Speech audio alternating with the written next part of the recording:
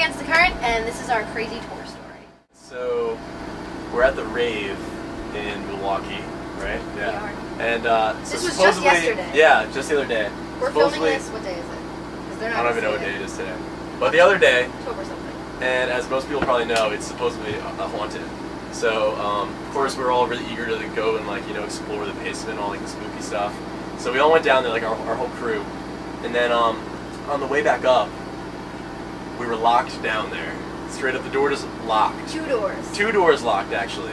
No one knows how they're locked. Well, no, the first one, the guitar tech of the Ready Set said he heard it slam shut, and then the second one, the venue actually locked, because they didn't think anyone was down there. But from us, trying to open it from the inside, it, apparently messed up the lock or something, but even though we actually couldn't move the door at all, and when they came to try to unlock the door, the lock wouldn't open, and they were, saying the code and stuff, and it would not open, so they actually had to cut the lock off the door, and, yeah. Yeah, so we're stuck down there for probably, 10 minutes, maybe. It wasn't that long. I thought it was a half hour. 10 minutes or something, but yeah, it was, there's some paranormal stuff going on, definitely.